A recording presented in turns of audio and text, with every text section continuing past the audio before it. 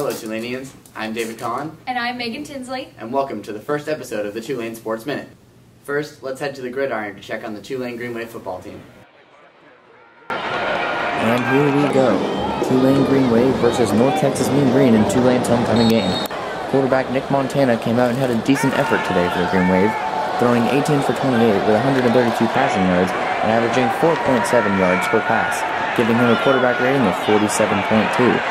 Montana's day culminated in the second quarter when he led a fantastic drive for the Green Wave, finishing it off with a nice touchdown pass to Justin Shackelford to help put the Green Wave on the board first, giving them a 7-0 lead. And now we have probably the biggest play of the game right here. Derek Scherzer comes in and blocks a field goal and runs it back for 62 yards for a touchdown.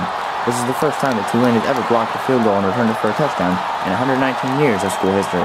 Continuing to build their lead in the third quarter, Lorenzo Doss picked off North Texas quarterback and ran it back 59 yards for a touchdown, giving the Green Wave a then what seemed convincing lead of 21-7. Finally, Cairo Santos topped out the Green Wave's great game with a 27-yard game-winning field goal, the first of his career, giving the Green Wave a 24-21 victory. Let's take a listen to the reaction.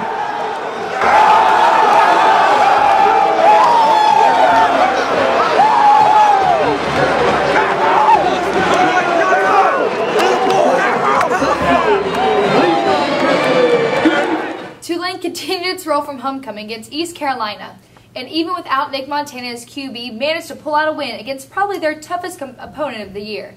Defense was the name of the game in this one, as Tulane held ECU to field goals several times in the red zone and didn't allow a TD until the final 3 minutes of the game, which tied it.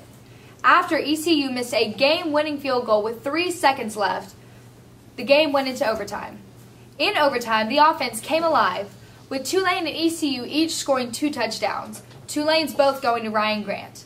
In the third overtime, ECU's kicker Warren Harvey missed his second field goal of the day, allowing Cairo Santos to work his magic again, nailing a 42-yarder on Tulane's first play of the third possession to win the game and give Cairo his second game-winning field goal in as many games. Now, David, Tulane certainly seems to be on a roll here with their record of 5-2 and 3-0 in the Conference USA. Where do you see the Green Wave finishing the season? Well, looking at Tulane's remaining schedule, I can see at least 3 more wins coming for the Green Wave, possibly 4, with 4 of their 5 remaining games in their schedule coming against teams with losing records. The only game that seems to be giving this team any trouble is the last game of their season when they go to Texas to play Rice. But this team is definitely going to go far in my mind and definitely going to a bowl game this year. First time since 2002 that's happened. Curtis Johnson and the coach staff have done a phenomenal job of working with what they have, injury-wise and the like, and making Tulane look like a real contender this year. Hats off to the Green Wave coaching staff and their team. Also, to quickly update everyone on Nick Montana's injury status, it seems very likely he'll be back for Tulane's next game against Tulsa on October 26th. Now we move to an update on one Tulane team that has certainly exceeded the expectations of anyone this year. That's right, David. Tulane Volleyball is 18-2 on the year, 4-1 in Conference USA, and looking to be a serious contender this year. They haven't lost on the road yet. They have 9 games left on the season, all of them in conference, and then they head to conference tournament in Tennessee, where they could potentially hold up for the #1 seed. Some of the top players on this season for volleyball are freshman Tia Jurek, junior Anna Ruck, and seniors Mel Mandelbaum and Grace Weaver. Thanks, Megan. Those girls do look primed for a great postseason run. For an update on Tulane cross country, we go to Tulane SID Curtis Akey. We have him on the phone live now. Curtis? And you're good. Thanks, David.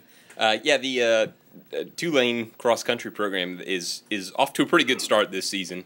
We started the season over across town at UNO. We got wins over the UNO Privateers, Nichols State, as well as Southeastern Louisiana. Had a week off and then headed over to South Alabama for the Azalea City Classic, which we ran in last year.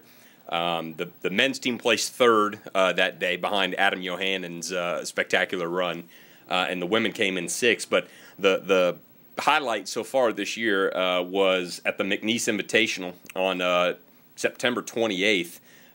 The women came in first place at that meet, which was the first time that the women had won a meet since 2010, if I'm not mistaken. And so that was a pretty impressive thing. Paige Callahan came in fourth place. She had missed the previous week or the previous meet over at South Alabama, so she came back really strong, came in fourth place. Got some freshmen on the squad this year on the women's side in Catherine Smiley and Sarah Kabidi, and also Allison Wegner. But Catherine and Sarah have done a tremendous job so far this season at that McNeese Invitational. Catherine placed 6th, and Sarah came in 8th.